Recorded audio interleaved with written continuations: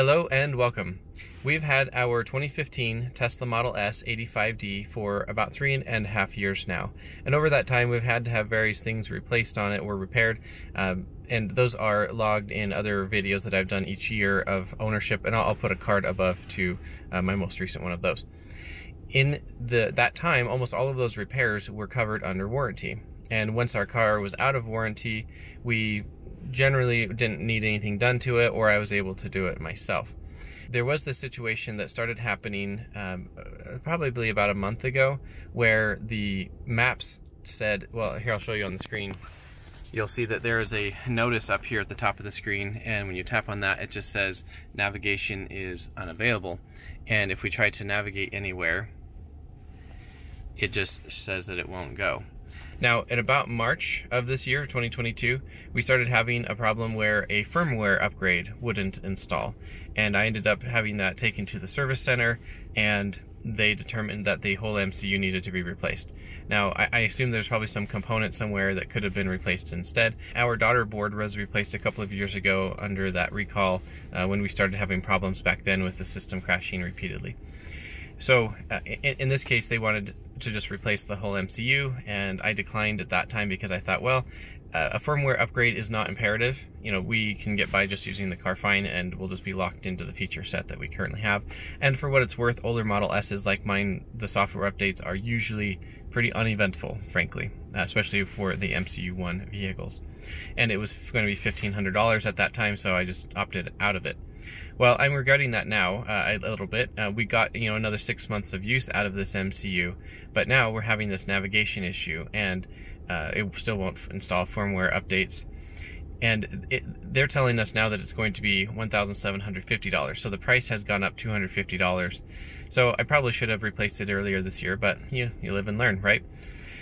To me, navigation is imperative. I need to know, if we go on a road trip, I need to know what the estimated arrival percentage is, and it can't calculate that if it's not navigating there, and it won't even try to navigate. Initially, Tesla Service said their automated tool had diagnosed our Model S navigation problem and said it could be fixed by replacing the micro SD card that the maps are loaded on. That would have cost us $439.73, including taxes, but it would not have fixed our other key fob not working, nor the bubble in the instrument cluster, or the general issues, sluggishness, etc. of the old MCU. I decided to go ahead and pay an extra $1,437 to just replace the whole MCU. There are some other advantages, of course, to getting the MCU to upgrade. I'll be illustrating those later in this video, but I didn't feel like I was willing to spend $1,500 for them, or $1,750 for that matter. Our car is Autopilot 1.0. If we had a newer car with newer Autopilot versions, then the MCU upgrade is an additional $500, so I'm glad we're at least saving that. This is a pretty major component of the car, right? It's the main thing that you interact with in the car. It replaces this binnacle display right here in front of the steering wheel, because in this car, the Integra, which is what I have now, this right here is its own computer, and then this is a separate computer over here. But in the new MCU2, this manages all of the processing, and this is just a remote display. And it's actually a good thing that we are getting this replaced, because you can see over here we are having the bubbling happening, which is a known issue with these cars, that the display here starts to separate for some reason. And this started happening back, I noticed it in August, but I think it started happening around May of 2022. Now, just as a quick update of what exactly we have in our car, I'm going to go in here to the menu, and we're going to go into software. And then up here under the VIN number, it says additional vehicle information. And by the way, you can see the lines on the screen. My understanding is that the new MCU doesn't have that. It doesn't do that, it has a higher refresh rate. So here you can see the details of what our car is. Also down here you can see the infotainment processor is the NVIDIA Tegra model. And so while we're here, I might as well show you the interface. You can see the setup here. We have the navigation here on the left side, and it is not the snappiest interface for sure. Going down through this menu is not too bad. I have noticed that if you come down into the software and then you go to release notes right here, on this car it typically takes a really long time to load this, and it might actually be minutes or never load for some situations. I don't know. So I rarely ever try to do that. There are other things in here that we never even try to use. Down here we have the web feature. This is a web browser. Never even try to load it because it just is so incredibly slow, and you can see right there it just kind of crashed. Okay, now we're trying to load Google. And there we go. So it did load, but it's excruciatingly slow. And then just looking at the menu system down here, here's the main car control. This is the music control. And then we have the sub menu of a bunch of different things through here. In the toy box, it has the emissions mode, romance, sketchpad, Mars, Santa, Rainbow Road, and submarine. And my understanding is that the new one has a whole lot more options than that, so we'll be reviewing that once we have the upgrade. And then under entertainment, for games we have Backgammon, Chess, 2048, Asteroids, Centipede, Super Breakout, Lunar Lander, and Missile Command. Those are all obviously the very, very old games, and the kids have fun playing some of these, but we'll see what the new MCU has for games in it. But pretty much that's about it. Everything else in here is this is the interface of it, and my understanding is the new one will have a totally different interface, so I'll show you that once we have it. Also, the firmware version that we are currently on is this right here, 10.2, and that's 2020.48.37.8. And it says your software is up to date as of today, but honestly, it hasn't been updated since March of 2022. I don't know why it says that. So in general, I'm excited to get this update. I'm excited to have a faster interface to work with and new functionality. I don't think it's worth the price. I mean, for $1,500, I could easily go buy a laptop computer that has infinitely more capabilities than what this specifically does in the car. However, this is the only interface with the car, and so it is an important interface, and we need navigation. It has to work, and so it's worth the upgrade for that. It's kind of an expensive price to pay, in my opinion. But for what it's worth, we haven't had to pay for virtually any maintenance on this car aside from new tires, which is a fairly regular expense.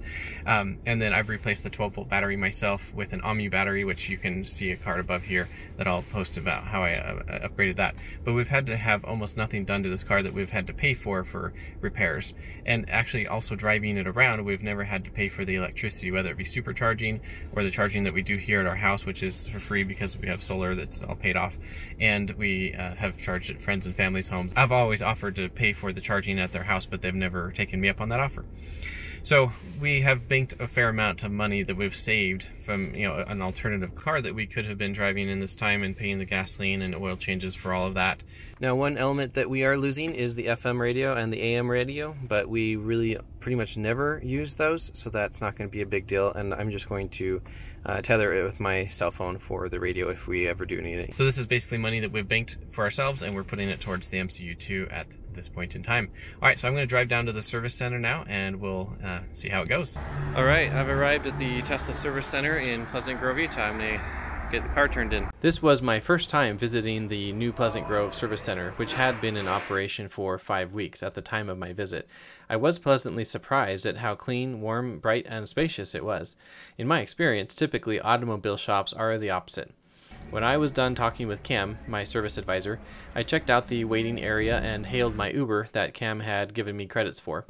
While waiting, I headed over to the adjacent showroom to check out the newest models, and of course I had to sit in the Model S Plaid to see the yoke steering wheel for myself. During the day, I checked the app, and this is an example of the progress indication the app shows. Then at 5 p.m. I got this message from Cam, which wasn't a surprise because he had told me when I dropped off the car that sometimes firmware takes a long time to get properly synced with all the components of the new vehicle it's put in. I hailed an Uber and headed back to the service center. They had the loaner right in the entrance inside their garage waiting for me, and I asked if I could get some things out of my car and talked to the friendly service technician for a while. So what's cool right now is your car thinks it's in California. Oh. It thinks it's at the California factory right now. Yeah, that's cool. And it has the new instrument cluster. Yes. The old one was delaminating. Then the technician working on my vehicle said that firmware had just finished and he just needed to finish putting the trim back together. I went ahead and waited roughly 20 minutes and my car was done. All right, I've finished here at the service center and the car is ready to go. You can see it's nighttime now. It's 6:43, but I was here talking to them for a while and it just finished a little bit ago. And I'm gonna now go through the menus tomorrow and I'll show you how different the interface is. My prior firmware version was 10.2 and now it's 11.1, which is quite a jump. Our driver profiles were supposed to move over, but they didn't, unfortunately, so I set them back up. In case you were wondering, according to Google, the MCU runs Linux.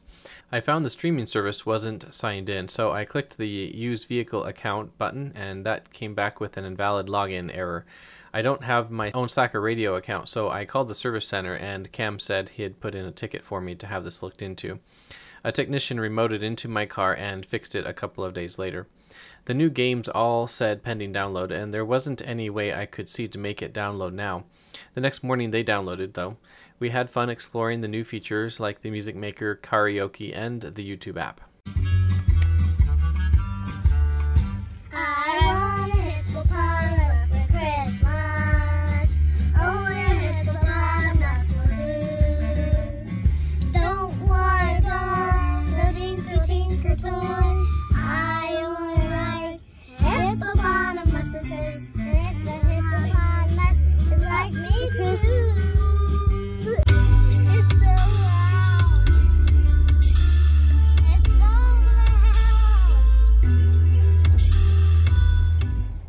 Lydia is playing Beach Buggy Racing, one of the new games.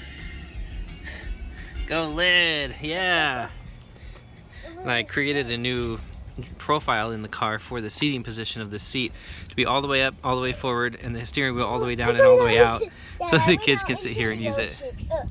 Alright, it's been a couple of days since we got the MCU upgraded, and I've had a chance to go through it and explore it and kind of get a feeling for what I think about it. Let's do a review of MCU 2 and its remote display.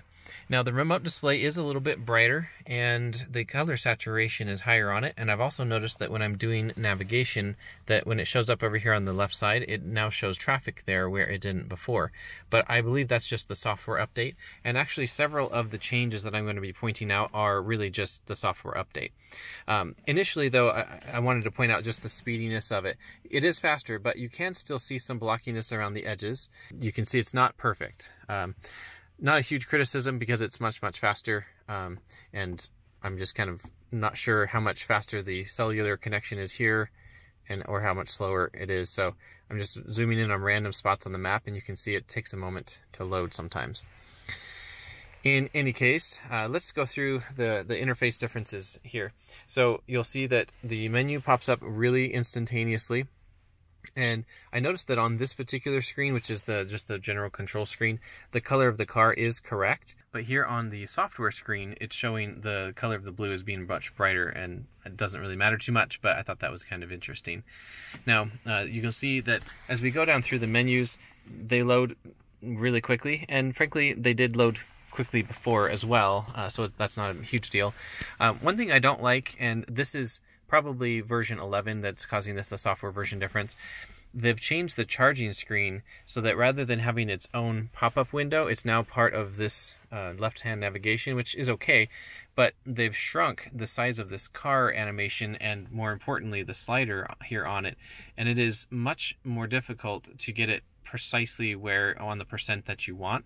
And when I do it on my phone app, it shows me the actual percentage. Why can't they show me that here? I don't know. It's kind of annoying, so I just do it in the phone now. And I've also noticed that when I put it here right on the line that looks like 80% or say 90%, on my phone it's like 2% less than that. So I don't like this. There used to be a icon here that you could touch and it would open up the charge port door, and now it's its own button. Okay, I don't really care about that too much. This is maybe a little bit easier.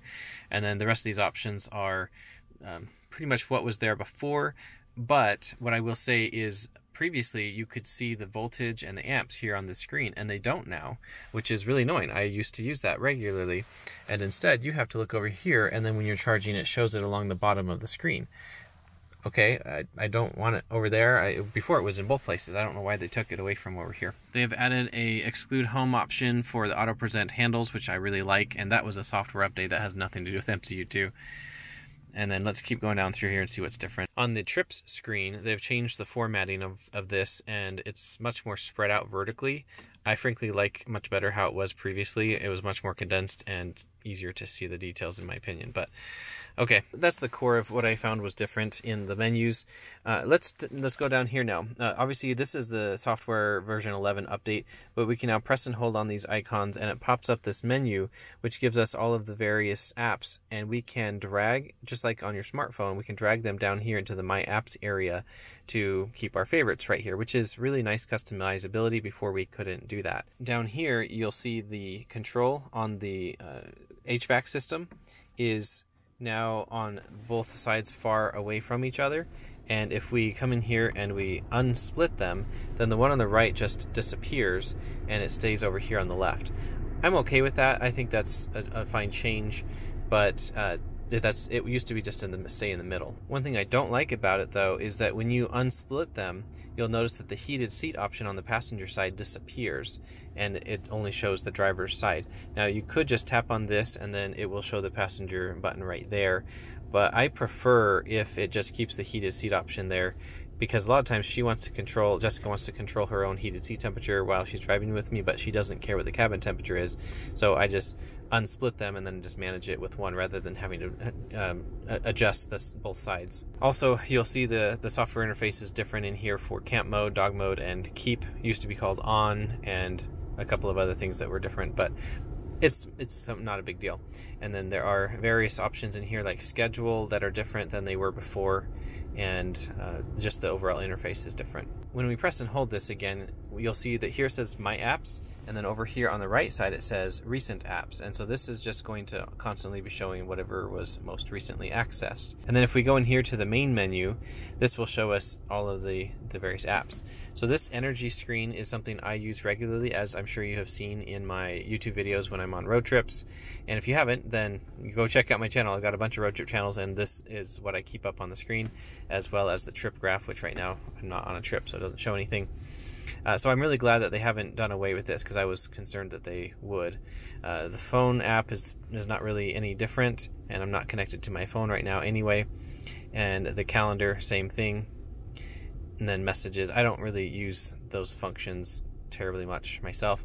Theater, now this is completely new, and we now have Netflix, Hulu, Disney Plus, YouTube, Twitch, TikTok, and Tesla tutorials. Tesla tutorials is kind of helpful potentially. It would have been helpful when I was newer. Right now I don't think it probably has a whole lot. Probably a few little nuggets in here I don't already know. I'm just not interested in watching through all of these to find out. And I listen to a lot of media, podcasts, YouTube videos. I listen to everything at 2x speed, and you can't do that here, so it's unbearably slow, so I don't want to watch these. Coming back here to the main menu, we have, let's go back to theater. I really like the YouTube app because we can be watching YouTube videos in here, obviously when we're charging or something like that, but to be honest, I don't intend to use the theater feature very much, or the gaming, because when we are on a road trip and we are charging, we want the kids out of the car, and we need to, as adults, get out of the car as well and move. We want to be running around outside, walking at least, stretching our legs. We've just been sitting in the car for a couple of hours, and I don't need to stay in the car continuing to sit while I watch something on the screen. And you can't use it while you're driving. So I think it's limited usefulness, and the same thing applies to everything in the theater. Sure, you can watch Netflix movies, but same thing. I want to get out and walk around in my breaks when I'm not driving. I know a lot of people don't do that, and I guess there are times when we are sitting in the car and we're not stretching our legs, and in those limited use cases, then Netflix and YouTube is probably what we will use. Now, regarding the arcade, I actually feel similarly here, where if we're in the car playing games, we're still sitting, and maybe we'll just play games for fun at the house, but in general, we don't play games a lot. We try to limit our kids' screen time, so I think the usefulness of these games is limited. It's kind of a cool thing to have. We haven't actually tried any of them with the controllers yet because we don't have a controller, but we'll get one at some point and test them out. But I don't feel like these are for me, it's not worth spending a lot of money on these games. And then over here in the toy box, really it just changed the interface, and it's all of the same things that we had previously. So not really impactful here in the toy box. Now, the browser over here is much snappier and more useful. So, for instance, let's say I want to go to Teslafy, so I can look up my driving stats on a road trip or something. I don't know. it's faster. I mean, before it didn't work at all, and now it does load. But you can see it still is limited by the speed of your internet connection. And once again, up here on LTE, it's indicating 3 bars or 2 bars now. So it's really not terribly speedy at the moment for our LTE connection. But the browser isn't, I think, the limitation, because it's actually loading the screens eventually. Now, it does have a bunch more options for streaming music services like Spotify, TuneIn, Tidal, Apple Music. Some of those we didn't have before, but we don't have a subscription for any of those services, so I am just going to stick to the regular streaming service that the car has an account for. And now you can see it loads just fine without any advertisements, which was really annoying when I was trying to use TuneIn or any of the others. The advertisements were really heavy, like almost every song, in between each song, there was having an ad play. One thing that I really like is the voice command button is way more responsive than it used to be. So as an example, I can push this now and say, "Play All I Want for Christmas Is My 2 Front Teeth." And you can see that it transcribed that much more quickly than it would have previously. And then if I come over here to the music app, it searches for a song, and it brings up the song that matches what I wanted. What I also like is I can come in here and click on this button right here that is the equalizer, and then I can go down to sources, and I can turn off the options that I don't intend to use, which in my case would be these 4. And so I will keep the Bluetooth, streaming, and karaoke, because the kids really like the karaoke.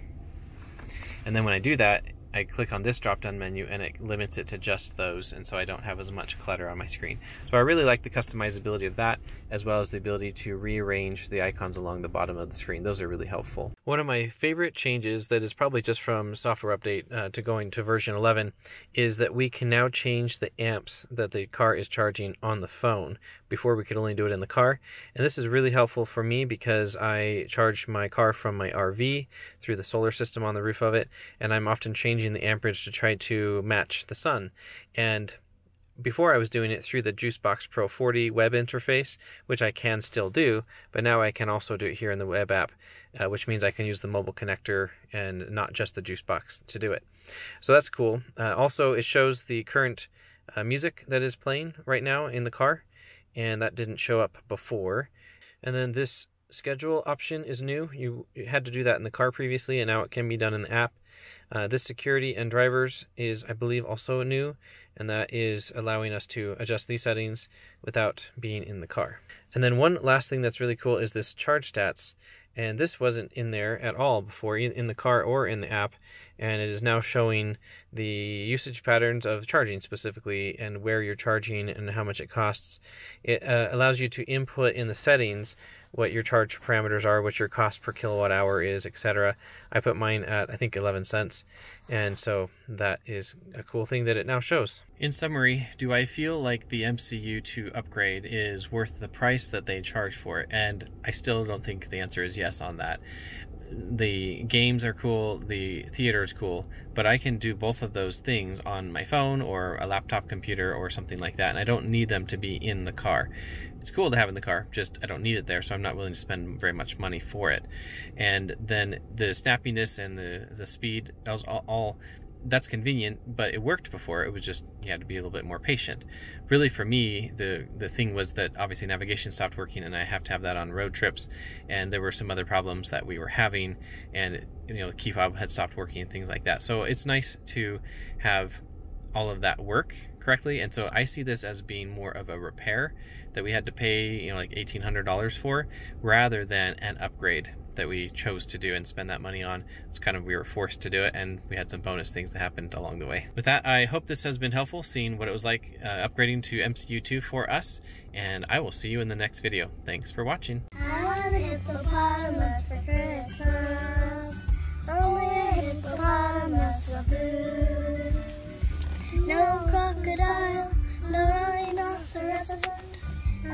So now it's playing just the music and no words. It's waiting for you to sing it. So you gotta sing it with the words. I like hippopotamuses, and hippopotamuses like me too. This is called karaoke, because it's karaoke in the car. Oh.